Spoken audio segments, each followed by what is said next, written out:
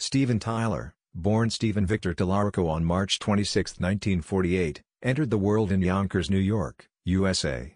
His hits like Dream On, Sweet Emotion, and I Don't Want to Miss a Thing. He is also a skilled musician, playing multiple instruments, including harmonica and piano. He has faced personal struggles, including battles with addiction. He has managed to overcome adversity in his career. He released his debut solo album, We're All Somebody from Somewhere, in 2016, showcasing his versatility by exploring country and pop genres.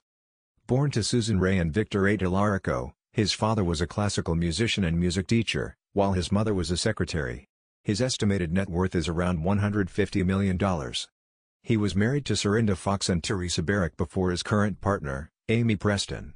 Tyler's high-profile relationships. His daughters Liv Tyler and Mia Tyler are both well-known, and Chelsea Anna Tallarico and Taj Monroe Tallarico. Other marriages.